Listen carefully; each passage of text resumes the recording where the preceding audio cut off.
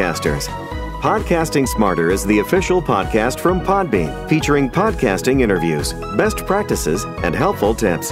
We're here to give you the tools, resources, product updates, and news to help you get started podcasting and keep your podcast growing. Hello, and welcome, everyone. We are so excited that you're here. This is our September live event for Storytelling Podcast Week, and we're joined by Rob Tinkler from Hero Complex.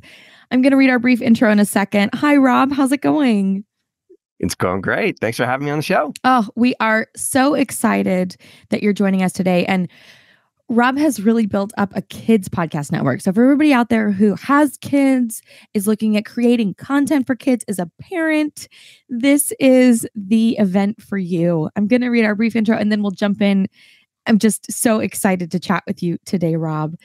So welcome back, everyone, to Podbean's Storytelling Podcast Week and our Podcasting Smarter Live series. This is our live event for September, Podcasts for Kids, behind the mic with creator Rob Tinkler of Hero Complex, featuring Rob, who's created podcasts for kids, such as 8 Tiny Reindeer and Imagination Meditation. For those of you who may be joining us for the first time, Storytelling Podcast Week has live stream sessions like this one, with top podcasters and storytellers from scripted fiction and nonfiction podcasts from across our world and our imaginations. We also have exclusive recorded episodes on Podbean's official podcast, Podcasting Smarter. Storytelling Podcast Week and our event here today is brought to you by Podbean. We're a podcast hosting and monetizing platform and home to over 640,000 podcasts. To start your podcast, head over to podbean.com today. And now we'll jump in. Hello, Rob. How's it going? Hello.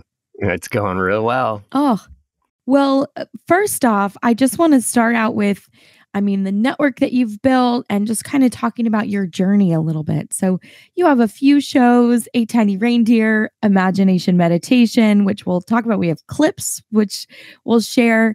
And for everybody out there, you're going to learn today what is important when you're thinking about making kids content, which I think is really cool. How Rob got started, Rob's background a little bit, how to grow, from one podcast to, a real portfolio of different shows, creativity and taking in listener feedback. There's going to be a lot we're talking about today. So, Rob, you have a few shows, including 8 Tiny Reindeer and Imagination Meditation, but you also have Kids of the Future, Nightlight Zone, The Nonsensical Show. So tell us a little bit about your journey, because you're also an Emmy-winning TV writer. Emmy-nominated. Okay, sorry. Emmy-nominated. Emmy-nominated TV writer. Exactly. So, you have this TV background. You have this background of being already in the entertainment industry. So how did you come into podcasting, and how did the idea of creating a network of kids podcasts begin for you? Well, I started out as an actor, and I've been working for years doing on-camera stuff, and then I veered into voiceover, and I really found a foothold there, and really felt at home. And I was like, oh my goodness, I can just wear pajamas to work. This is the best job ever. It doesn't matter what you look like; it just matters how you sound. So, when I was actually working on camera on a series on ABC called Notes from the Underbelly, and it was a very short-lived show. Only went 2 seasons. It went a season longer than it perhaps should have, but I had a supporting role, so I was in my trailer a lot, just hanging out. So I in order to fight off boredom, I brought my laptop and I would start writing.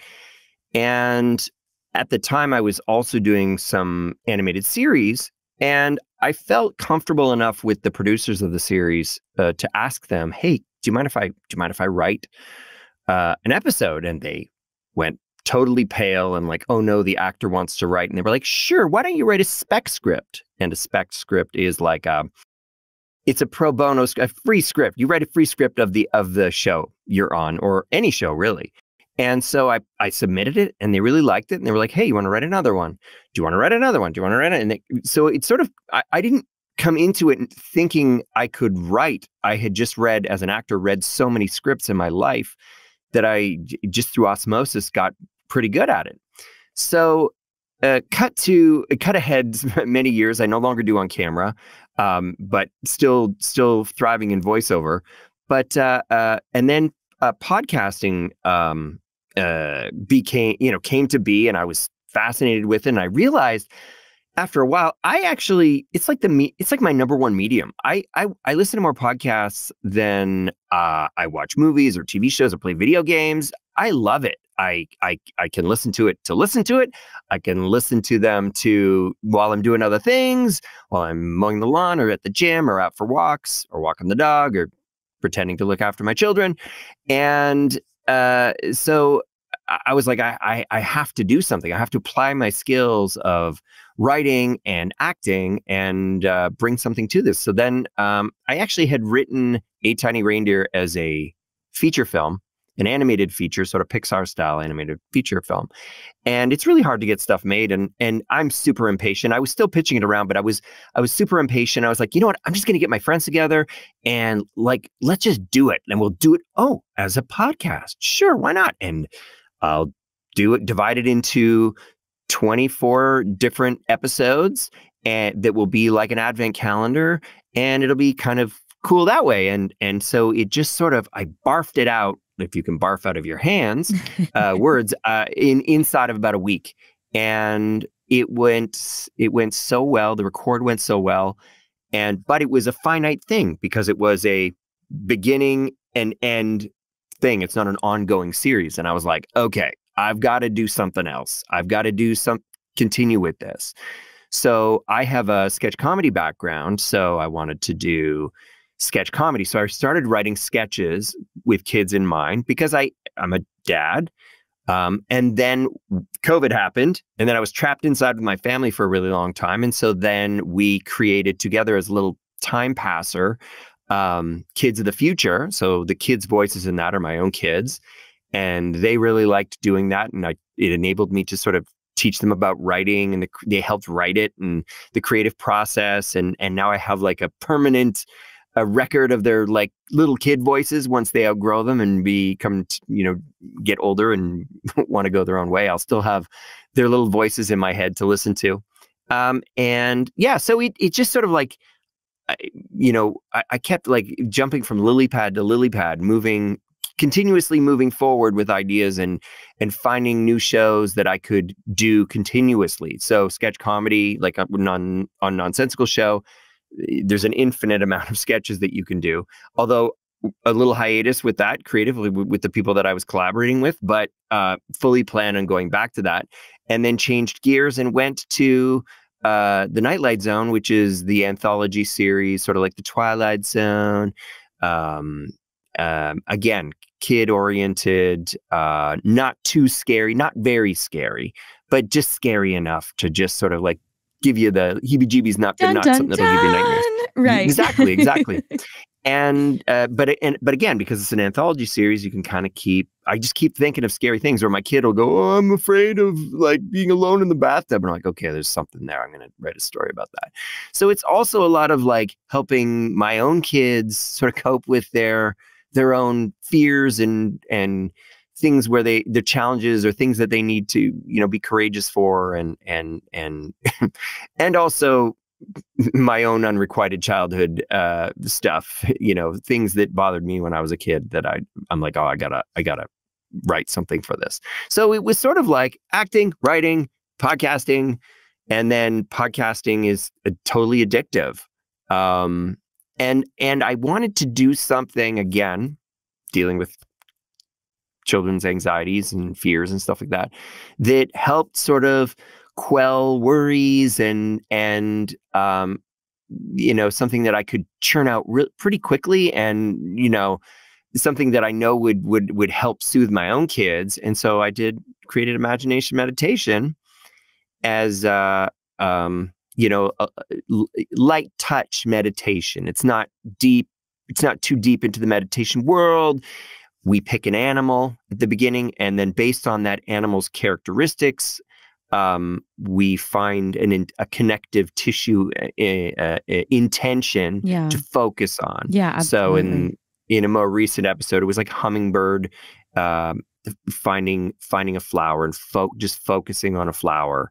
And in the way that came with me looking at hummingbirds at my cabin, watching these little floaty, beautiful hummingbirds just like so accurately glide into the bird feeder. It was, I was like, okay, I got to do something about this. So, ideas come from all sorts of different places.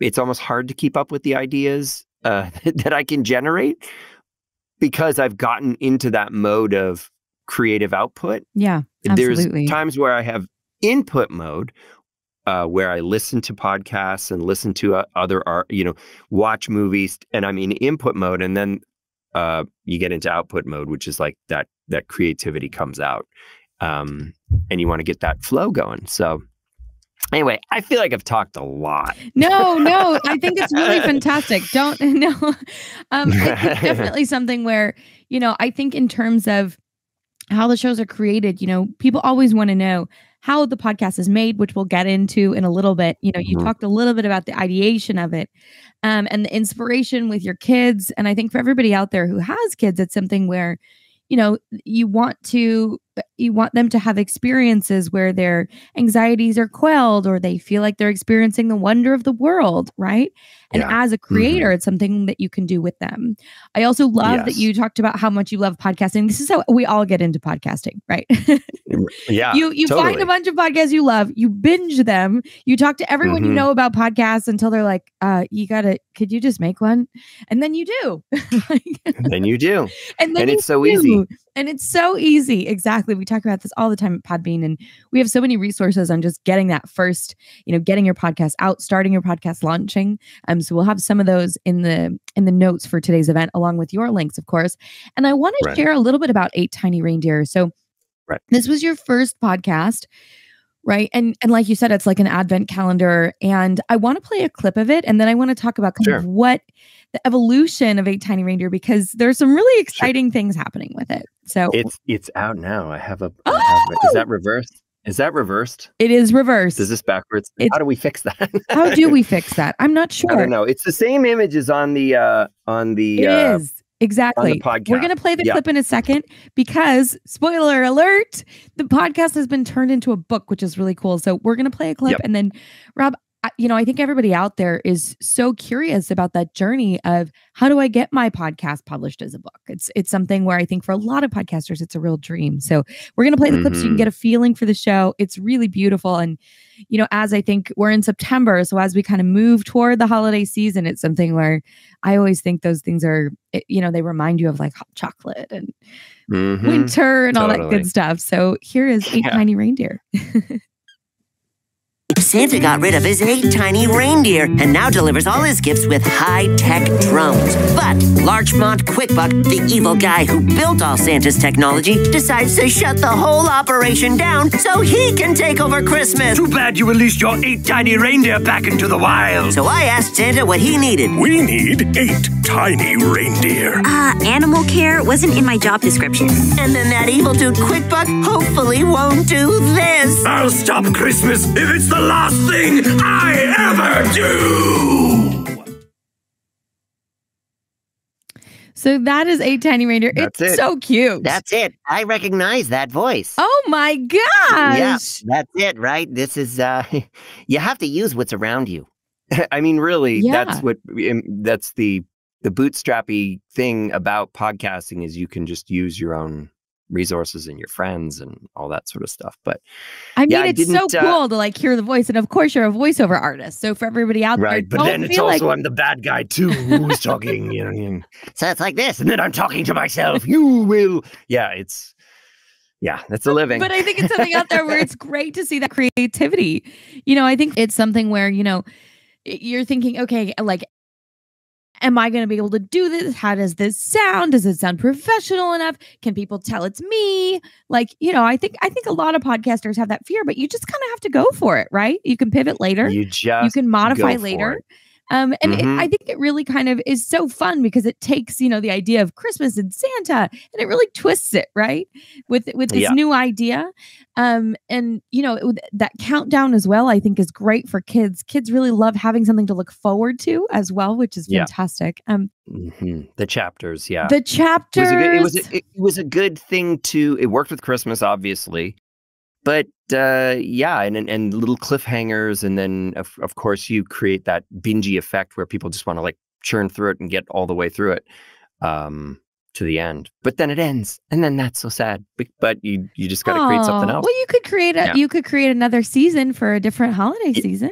I have part 2 already sort of formulating. Part 2's coming, everybody. And other holidays. Although I will say it's hard. Holidays are great because people have time off, like over Christmas, they're off and they're vegged out, or, they've eaten too much turkey. So it's good to, you can pop on a podcast. So it's good in that respect.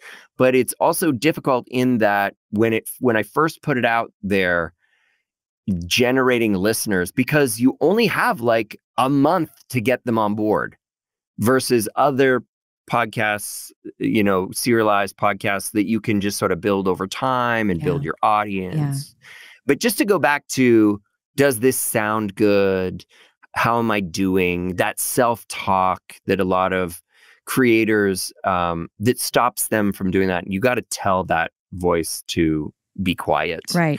That's an intrusive thought. That's not real. It is. It's true. And I'm going to do a meditation about that, imagination meditation. No, but I think it's something where, like, for a lot of podcasters, podcasting is a self-made medium in a lot of ways, right? You don't need approvals. You don't need a network, but you're somebody who's gotten that already, right? And believe me, I know what it's like to be staring across a desk or a Zoom meeting from very stone-faced executive who's not very happy with what you have put out, and you have to defend what you've created for them. And it's so much easier to look at yourself in the mirror. The worst thing that's going to happen is like, oh, I think I could do this better. But here's the thing to remember, creators, you're going to get better. Yes. And oftentimes people like to get on board and hear you get better. Yeah. And then they like, I know I've followed podcasters. It's like, okay, they're not very, it's okay. The content is there. The idea is there. The personality is there. Some little thing that I can glom onto. But then over time, you're like, oh, they're getting really good at this. And then they figure out the format and you're like, oh, this is really good. Yeah. So even like some of the most successful podcasts, they start out, they're like, you listen back to those first few seasons, it's like a little rusty. But then if for your listeners that have stuck with you, they're like, no, I was with them from the beginning. I think it's important to remember, people want to be part of your story. They want to be part of your journey.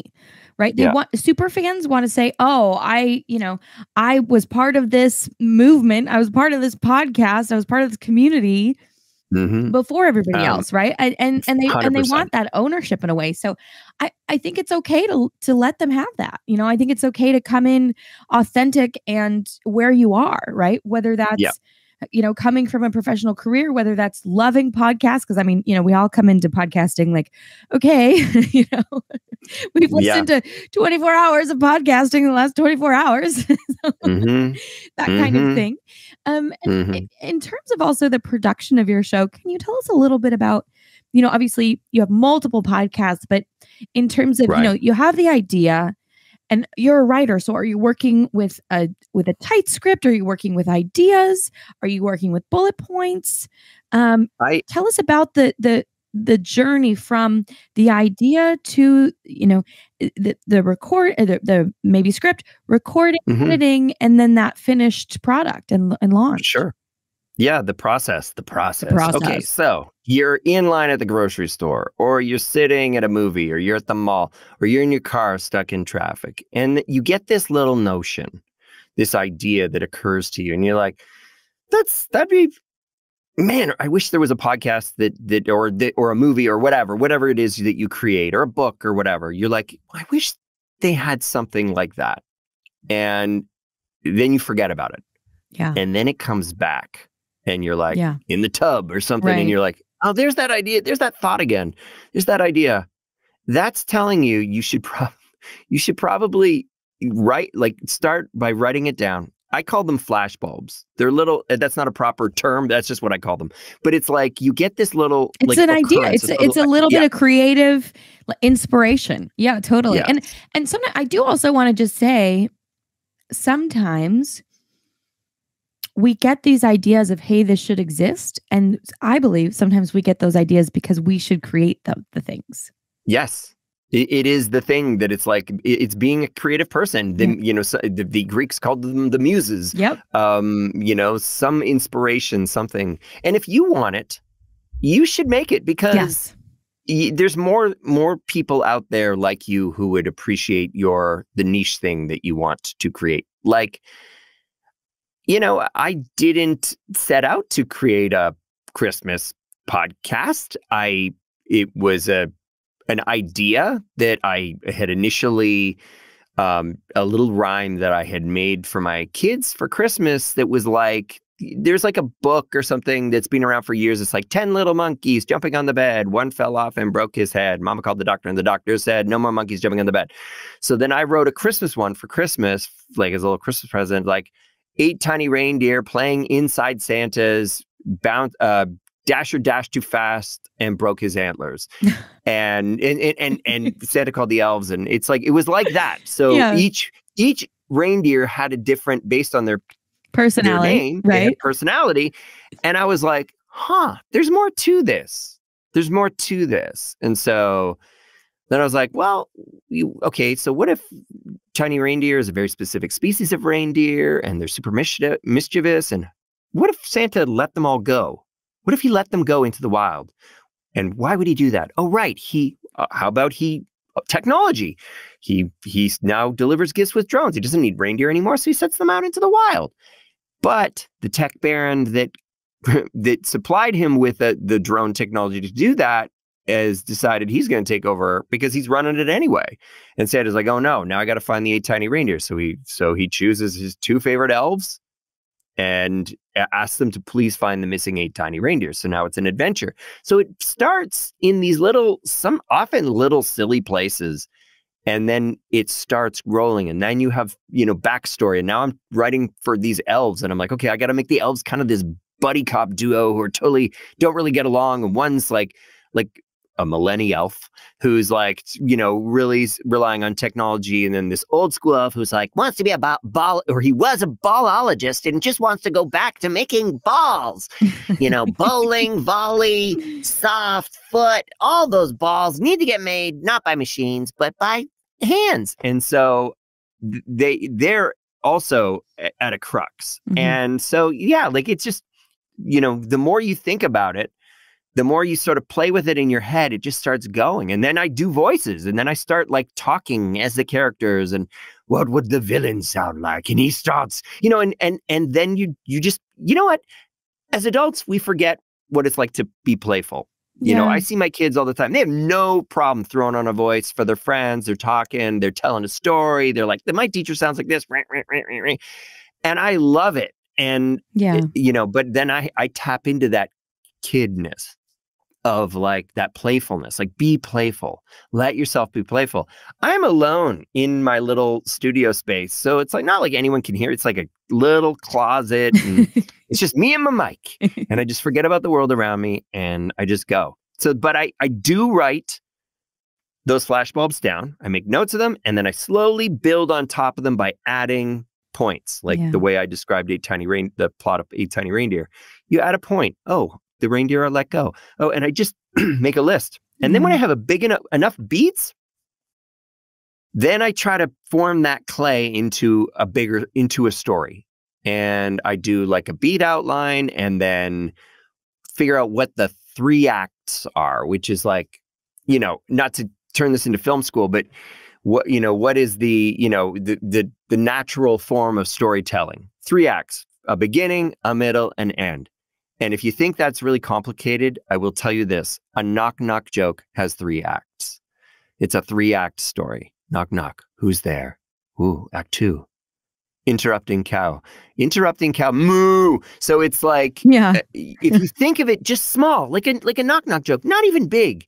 Just start small. Don't even worry about writing a whole big epic. Just get your ideas out there because the world needs to hear it because you have a point of view. And podcasting is a great way to express that point of view. So you kind of write the beats out. Sorry, I just want to share a little bit. And then from there, do you build out the script a little bit or do you keep it? Yep. Okay. Because I mean, you're a writer, so I'm guessing that it's pretty tight. Okay. Write dialogue, write scenes. And then, but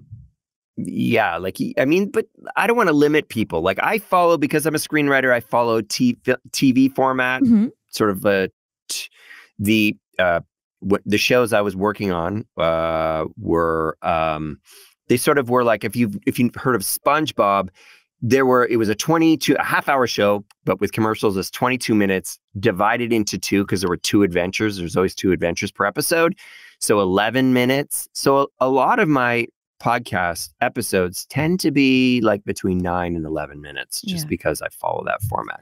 But also, I think for kids, it's nice to have something short that's entertaining. Yes. Right. And so it's something where it doesn't have to, they don't have a chance to get bored of it, really. Yes. You are reading my mail. You understand. You understand. You want to be able to hold on to the kids. Like if you, I think I do enjoy long form podcasts and like the radio drama style where somebody does like a half hour or an hour. I'm like, wow, this is incredible. Yeah. But especially in the kids space, it's really hard for them to sort of stay with it for that long before they start sort of drifting off. So even if you do that, just to give sort of like natural breaks to the storytelling, just to sort of to hold your audience. But coming up in the kids thing, I always try to put a couple of things in. There should always be, it should be relatable. Some aspect of your story kids can understand. They know it through and through. They know this feeling, something they experience at school, at home, with their families, with their siblings, some conflict, something. To bring in another podcast, I do Nonsensical Show, which is a sketch show, which is, short form. Every sketch is about 3 or 4 minutes. But like, take, for example, I think if we're here, I got to remember what it's called. Super Family. It's one of the early. I wish I knew the name of that particular sketch. We've done so many of them, but it's basically a family with superpowers and a parent who comes in and is like begging their kids to do their chores, and they're like, "You have the power of flight. You could fly up to the chandelier and take away those cobwebs, but you won't." And they're like, "Dad, sorry, I got to do something." So the relatable thing there is the parents nagging the kid to do their chores and the kid sort of shutting them down, which is another aspect of what I like to convey, which is wish fulfillment. I want to give the kids something that they'd love to do. So in the super family thing, they have superpowers. And being that podcasting is listening, is audio only, you can have a Steven Spielberg budget, James Cameron Avatar budget, things happen, but because it's only audio and you're just using sound effects, it stays totally cost effective. I often will make my own sound effects. I will do my own, it's called Foley, like I will do my flipping through the pages and slamming the book. That's it. Like, it's off. You can find those things, but it's often easier just to make them yourself. You hold it close enough to the mic. And so it really becomes so immersive. There's so much, and it is time. It can be time consuming, but it doesn't have to be.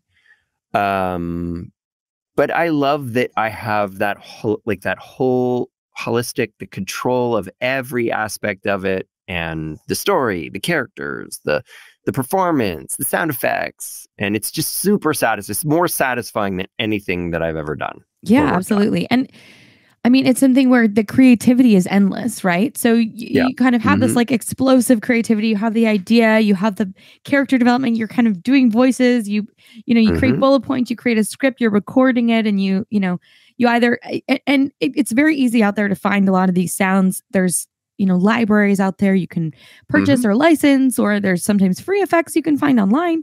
Don't limit yourself. You can create them yourself, like you're saying, Rob. But also, from there, what is your editing process like? So now I've roped in my friends. I've recorded my own voice. We actually will record using remotely. Everybody's got their own setup. I actually prefer if everybody records at home, because I just say choose a quiet room, get a good mic, let's check it. They usually blend pretty well, and we do the old. We all press record at the same time. Do 3, 2, 1. Just like make a clapper, like the old movie style clapper, just so that we have an edit point. Because you see in the editing software, in the waveform, you see a big spike. That's right. That's a really good trick, actually. Yeah, if you're editing and okay, hey everybody, we need to make a cut. If you just do a big clap, it'll show up in the sound wave, and you can start to identify it. So okay, let me just go to that sound wave. You can visually spot it, and it's so much easier to edit, for sure. It makes it so much easier even when I'm doing auditions for stuff, if I mess up, I'll clap because I'll see where I messed up, and I'll know, scan. I can quickly scan. I don't have to listen to the whole thing. Where did I mess up? I can just look at the waveform and quickly drag, it to the right point, make the cut, and keep going. That's a actually useful little trick. And I just use the recording software that came with my computer. And I have a good mic. Now I have a good mic.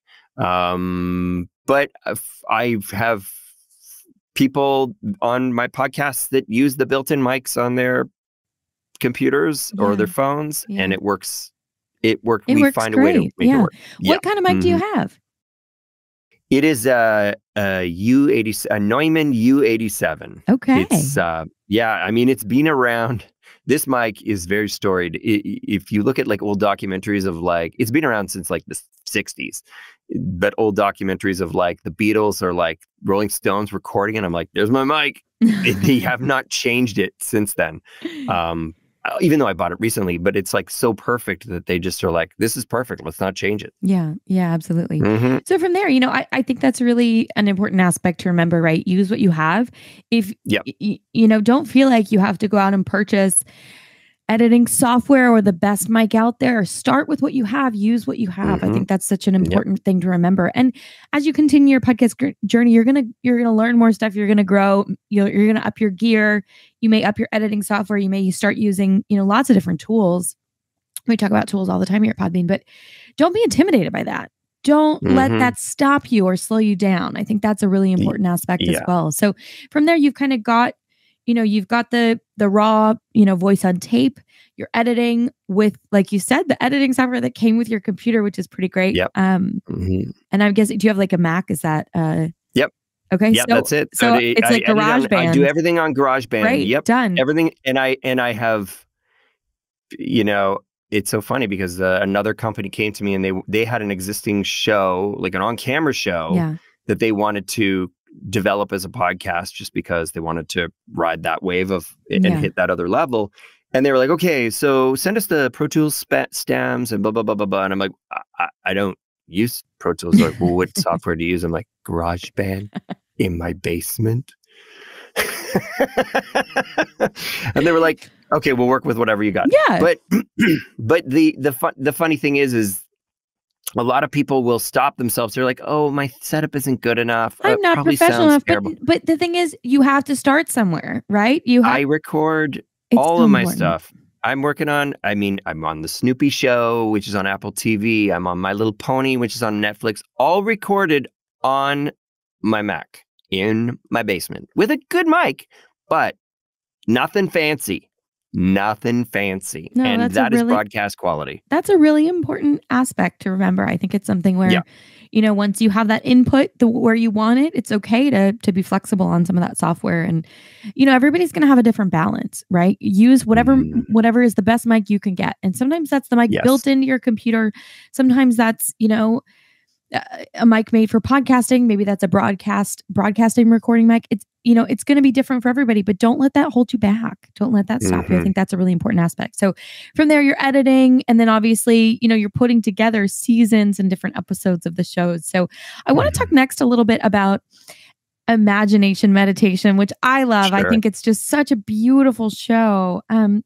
Before we get into the show, because I do want to share it. Actually, let's do that first. Let's share the show so everybody can kind of get a little bit of a listen. We're just going to share a short clip of it, and then we'll kind of dive deep on that show as well. Sure. This meditation is a hummingbird, and we are going to focus ourselves as we approach a task with this. Let's start our day by taking a deep breath in and letting a big breath out. And as you continue to slowly breathe, I want you to use your beak to sniff out the perfect flower for you. Always try to focus first to determine your goal, and then you can go for it. Hey, you chose the hummingbird. That's beautiful. Great. Yeah. Yes. Yeah. And I think it's something where, just being able to bring your attention in, right? And just say, okay, we're going to have an immersive experience, and it's going to take you somewhere, and you're just going to be able to bring your presence and your energy somewhere different. I think that's, first of all, what meditation does. But second of all, I think it's for kids, it's something where it's like, okay, whatever else is going on, you can just let that go for now. And I think that that's a really beautiful maybe aspect of the podcast as well. It's such a cool show, and I think it's something where, for kids, there's it's different. That mindfulness looks different, right? It doesn't have to be, convoluted, and kids have different attention spans than adults, right? And so just bringing in the immersive sounds and directing your attention to something is really beautiful. And it's such a the animal, it helps them focus. They can picture it. It's hard for them to go picture nothing. It's like, that's very hard for observe a kid to your do. Thoughts. Right? If you have a notion, if you have a thought, push it away. And I get it, and I see the value in that, and I even use that. We all do. Yeah. But they push it away. But I'd rather go, no, put this in your head instead of your own thought. Put a bird in your head. Yeah. Imagine, they can picture it, and then it's a little more interesting, and they're engaged. And the funny thing with kids is like they peek, they close their eyes. I don't even. I say you can close your eyes or just gaze downward. Like I don't make it strict. I tell them breathe, but they don't have to breathe. Like I say, please breathe when you feel comfortable. That was my spouse's recommendation. She's like, why don't you just tell them to breathe when they feel comfortable? I'm like, that is brilliant, because otherwise, I take a big adult breath in and then a breath out, and they're turning purple because they can't bring in that much air while they wait for me to breathe out. So I'm like, just breathe in and out. But to keep that simple, and then I use the atmosphere, the environmental sounds of like water running or leaves in the trees or something like that, so that they know they're still in it. Because oftentimes if there's too much silence, people are like, is this still, even on regular podcasts, right? Is it still on? Is it still playing? In an interview where an actor's asked a question, is a pause. I'm like, oh my God, did I hit the button? Did I hit stop? What happened? Oh no, they're talking again. So silence with audio is like, it's not such a good thing. So it can be, but I think for kids, it's important to make sure that experience keeps them engaged. Yes. Yeah. Kids just have a different attention span. And how did you come up with the idea for Imagination Meditation? That's really interesting. Cool. It's such a great show. I think it was originally, I had conceived of it as zoo meditation or something like that, and then I was like, no, but you're trapped in a zoo, and we should probably put it in nature. And then I was like, and then I might not stay only with animals, there might be some evolution, because I worked on another show, a PBS show called Cat in the Hat, knows a lot about that. And they did like a bunch of animals. Every episode they did animals, and then they ran out of animals. Like, I mean, this series went on forever.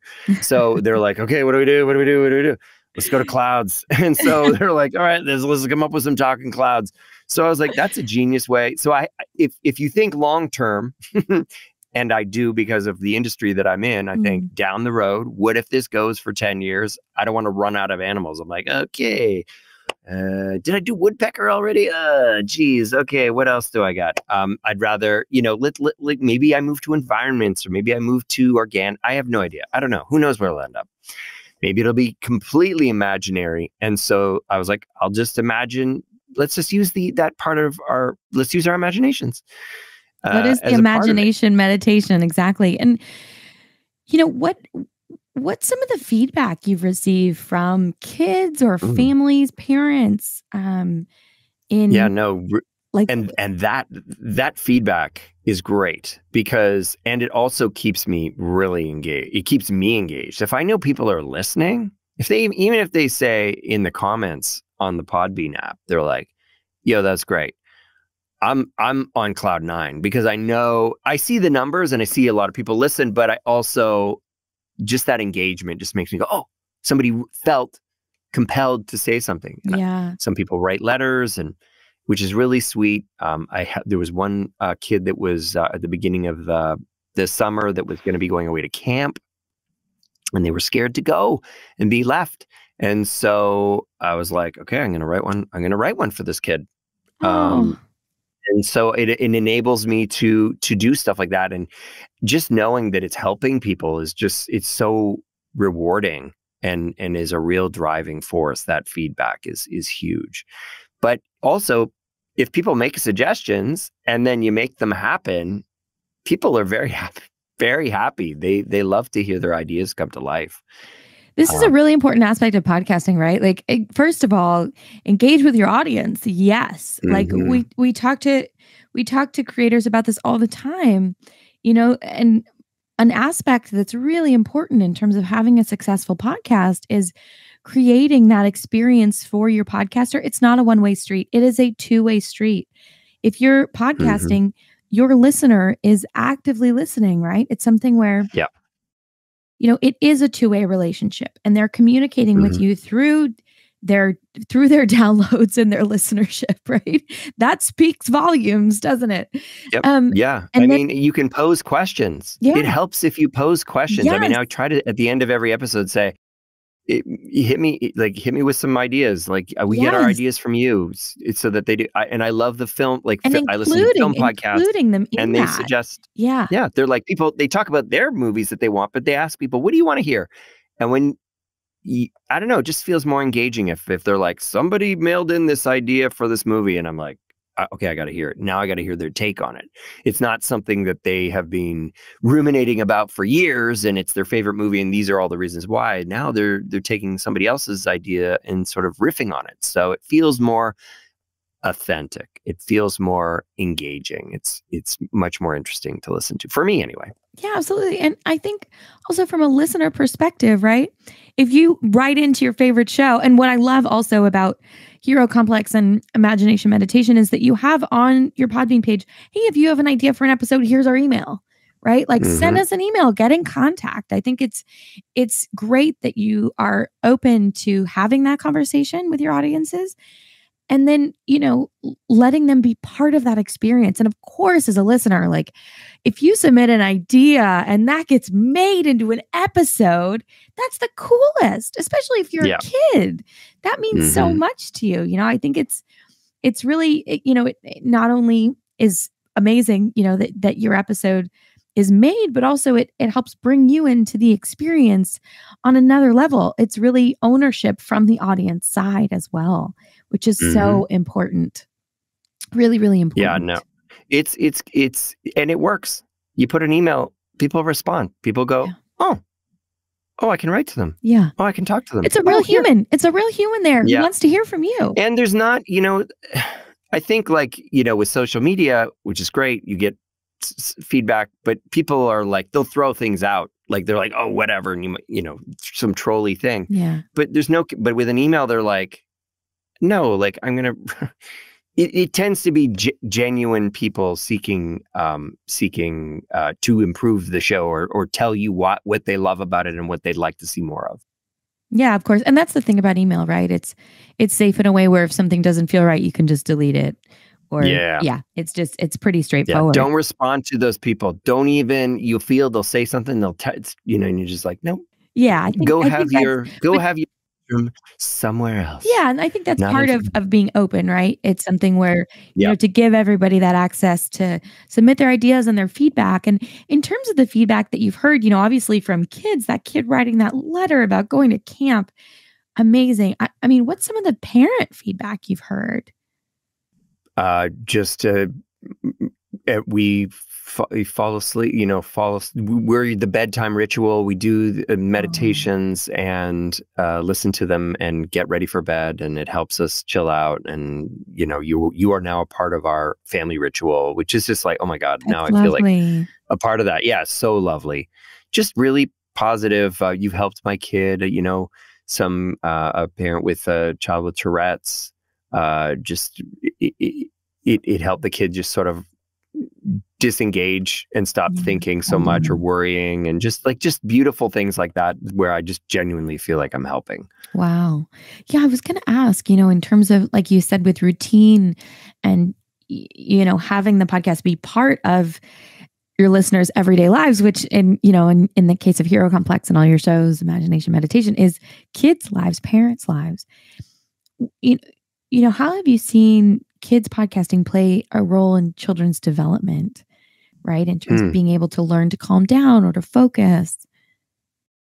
Yeah. And there's actually, in my industry, in the entertainment industry, there's a lot now. They fully recognize that this is an important opportunity for kids to have some screen-free time. Screen-free is also what I was going to say. It's like, it's something for kids that's enriching, but it's also relaxing, has benefits. Yes. But they're not looking at a screen. Yeah. They're not looking at a screen. They're not drawn. They're not focused. But it's still, like music, just like playing music, but it's content. And if you, I've been to, a number of conventions where they bring in experts who talk about it.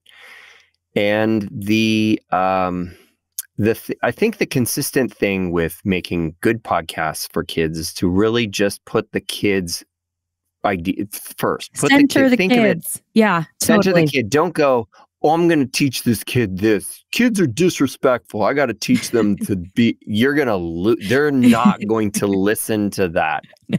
But if you find the thing that they are, that they're worried about, or that they laugh at, something that, like, if you have kids, watch what they laugh at and meet them where they are. Meet them where they are. Don't try to teach, just try to entertain with medicine that tastes really funny. It helps if it's a little funny. It helps if it's a bit silly. It helps if you feel silly doing it, chances are you're in the zone, parents. You're in the zone. You're in the zone where they're going, what? Yeah. Amazing. And kids like The Office. I've heard they like The Office because that awkwardness of, like, the office environment and how awkward they live that every day, looking at parents communicating. They live, if you think about it, kids are living with giants that tell them what to do, what to wear, what to eat, what they shouldn't do, what they should do. And just how difficult. I mean, that's when I started Nonsensical, like, that was the thing. Like, I'll make fun of your parents for you because I know you can't. So let's have a laugh. But also writing, in that instance, I wrote for the parents too. I was like, I have to make the parents laugh, because oftentimes you're sitting in the car and you're listening and the kids are like, play nonsense. You want them to, you want everyone to enjoy it. You don't want to just be like, okay, we're just going to pick on parents. I always try to find some relatable thing. Of course. Everything. Yeah. Of course. Yeah. And I think that kind of goes into what I want to ask you next. What are the lessons or values that you impart through Hero Complex, Imagination Meditation, Nonsensical, and your shows for kids? Oh man, that is a tough question. That's a great question, but that is really hard. I don't even know. Listening to the shows, I would say that it's, like the sense of whimsy and fun in a way. Sure. Yes. Whimsy, fun, playfulness, But in a silliness. in a safe way. Safe. Yeah. Safe and curated. I mean, really, I've spent a lot of time working to build parental trust in the way that as a parent, I would want my to offer I don't trust anybody, especially like even with, my kids, they turn on YouTube and I make them watch it on the TV. So that I can see what they're watching. I won't let them go off with their tablets and watch it because I'm just like, I don't know what they're absorbing and they're one click away from. So I do enjoy curated content. The safety of that, like thinking back to like channels like Nickelodeon, where the worst thing the kid was going to see was a commercial. So, I sort of follow that, like that mandate, I guess. Yeah. Equal parts, with the comedy, equal parts hearts and farts. I think that's the blend, right? Hearts and farts. I try to like funny, but the heart. Where's the heart? Even like J.J. Abrams, director, writer extraordinaire, hugely successful producer. I heard him in an interview, it was probably on a podcast, saying the thing that, excuse me, the thing that people don't spend enough time doing with what they're writing or what they're creating is like, where's the heart? Mm-hmm. Where's the heart? And often it's like, nah, that's the cheesiness. That's gross. I just want it to be cool. I just want to be, awesome, fun or funny or I want this to be hilarious. It doesn't need to be heart with hilarious. And believe me, if there's heart there, then it's way funnier. If I start with the heart, I start with the connection thing, the thing that they can relate to, the fear, the relationship stuff. And then if you have that relatable thing, there will be a million funny ideas. But if you try to start with the joke, guy walks in and he forgets to wear his pants to school. It's like, okay, yeah, there's your joke. But then you're just telling the same joke over and like, how do you spend the rest of the time in that sketch or that scene? Like it's like kind of you're setting yourself up for like to be a one trick pony kind of thing, one joke scene or one joke sketch or one joke thing. But if you start with that relatable thing, there's a million jokes. And as a parent, you've been through it. So especially if you draw on your own experience, you're like, oh my gosh, this is so funny. But that, it's so funny. But we're talking about so many different podcasts, like, imagination meditation is very different. It's, what I kind of tapped into there was like, the relatable thing and to get kids to chill out, but also the sort of, although I don't really have an ASMR mic, but I try to make it a little bit like that because my kids were watching that on YouTube and they were really digging the ASMR stuff. And I was like, all right, I'm just going to turn my gain up really high and then I'll get in and maybe get a little bit of mouth noise.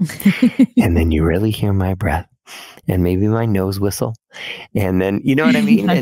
And so I was like, okay, I'm going to use that a little bit. Not too much because it's not about that, but just as an aesthetic. And that's something that I add to it. That doesn't cost me anything else. Yeah. I don't have to even put on a special filter that I got to buy to connect to my software. Like a lot of this stuff is just like, No, I think it's really interesting. And we don't have a lot of time left, but before we go, I do want to ask you, because 8 Tiny Reindeer has been turned into a book. So first off, do you mind just giving us like the cliff notes of what that process was like? And then tell us a little bit about some like exciting stuff you have coming out, what we can look forward to from Hero Complex. And obviously we have all your links here in the notes for today's event. In the description. So if you want to connect with Rob, submit episode ideas, all that good stuff. It'll be here in the description. Please do submit ideas because I love them. I love them so much. It's so helpful. 8 Tiny Reindeer, the process of, so, it's so funny. A podcast can also be an incredible idea incubator. You can start in one place and end up somewhere totally different, as was the case with 8 Tiny Reindeer. I didn't set out to make a graphic novel, a full color graphic novel. So exciting. But because it's a sound thing, I didn't even think in terms of images. I was just thinking, what would sound good drones delivering the gifts. That'll be a good sound effect. I wrote with the drones in mind. So when the publishing company Kids Can Press came across it, they were like, this is cool. And they didn't say book, they published books, but they're like, maybe a graphic novel. And I was like, oh my God, I love graphic novel. I love comic books. I love those things. But the transition, the script was pretty similar. A podcast script or a film script, very similar to graphic novel. So it actually translated really well in terms of, I basically handed them the script and they were like, oh, this will work. And then I just went in and added descriptives of what would happen in each panel of each comic using the sound. And I had to change it minimally, but I was shocked at how well it worked. Yeah. How did they say they found the show? Through network, like through a lot of so Kids Can Press is owned by a company called Chorus Entertainment. I work for Chorus a lot. I do voices on a lot of their shows, and I think it was like a word of mouth thing. It just got around. Look what Tinkler's up to, and I was sort of, asking around, and always sort of like, what are people working on? What are people writing? Yeah. And I touched base with the editor, and they were like, "So what is this?" And then I told them what it was, and it was funny because the podcast was done, and then they went to, it was going to be the Christmas, they were going to Turkey on a holiday, and they were like, "Oh, okay, I'll give it a listen over the holiday." Well, their family listened to the whole thing on the flight over to Turkey, and I think their kids loved it, and they were like, they came back, they're like, "We're going to do this." So it was like one of these things that it was sort of through. It's who you know, but it's not. It's what you do. Nobody would have, if I didn't make it, nobody would have found it. Yeah, so if you have an idea, that's all the more reason. If you have an idea for a podcast, you should just make it and put it out there, put it out into the world, because nobody will find an idea in your head. Yeah. But they might find something that you've created. I love that. No, that's so true. No one will ever discover an idea that lives exclusively in your head. Yes. In your head. No, you got to share it with the world. You've got to share it with the world. And I think it's something where I hate those stories. You can't be shy to use what you have. And so many people are really nervous or shy about sharing their creative projects with their network or with people they know, because they don't want to be seen in a different light, or the vulnerability aspect. But that's how you get things ahead, and it's okay. It's true. And you know what? It's okay to be shy. I know improvisers, very funny people who are so shy, soft-spoken people. Yeah. And then they get on stage and they click on. And maybe that's you in front of a mic, alone in your little closet. Yeah.